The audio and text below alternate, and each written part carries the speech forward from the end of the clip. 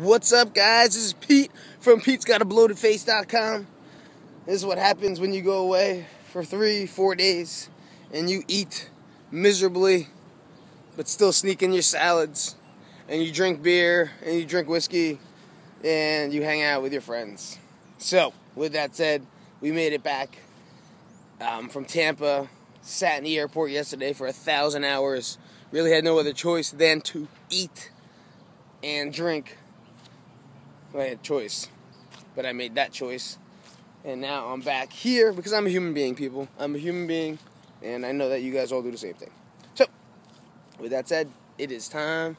I'm back on, tracking on all the way through till till Christmas time. And if you guys are with me getting ready for that Christmas time, because I know I'm going to eat again on Christmas time, and I want to make sure that, a lot of people stepped on with me during Thanksgiving, and they actually lost weight while eating ridiculously, and that's really fucking cool. That, and, their body fat hasn't changed, and all that stuff. So, just so you know, if you prep up for that holiday, you know that it's going to be okay. It's better to accept. So, it's just like really planning for disaster.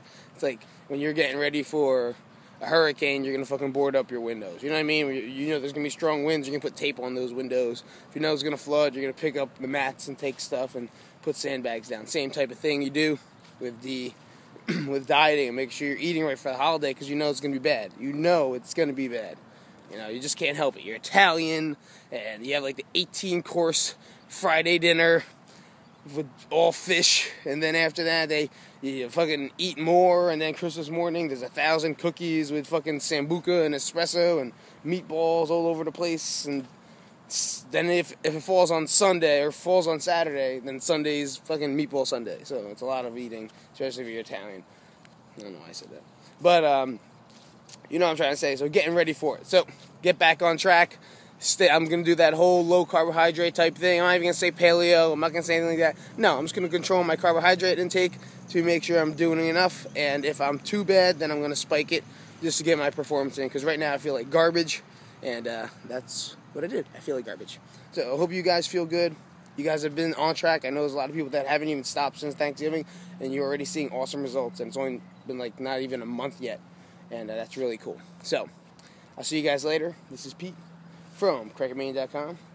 Switch is happy. He's at the park again. And I will see you later on today and during the week. Peace.